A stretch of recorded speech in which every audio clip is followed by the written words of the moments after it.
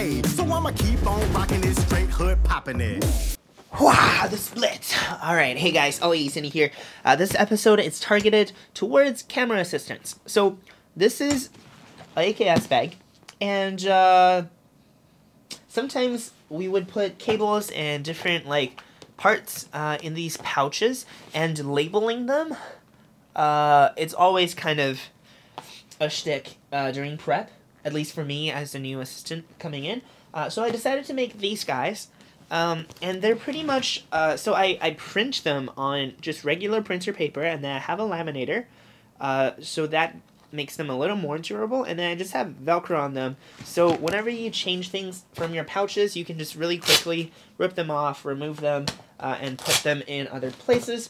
So that's one of the new things I've been up to.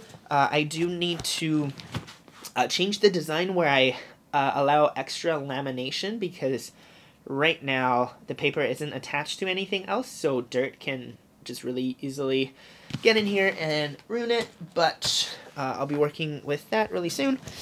And then here's the other thing, that in Vancouver we have these like fat flathead screwdrivers, and I haven't bought any of the ones that everyone has, but I did buy these Tilta ones, and honestly I wasn't a big believer in them before, but there's a few times where with a regular screwdriver, the tip is just not wide enough to fit completely through your screws, so you end up starting to like break the screw, whereas this one and the popular T-handle ones, they are really thick in the middle right here, and they just fit right into your screw, and most of the time they will loosen up those tough screws that you find. And then I'm just kind of curious with assistants out there on how they attach their blower.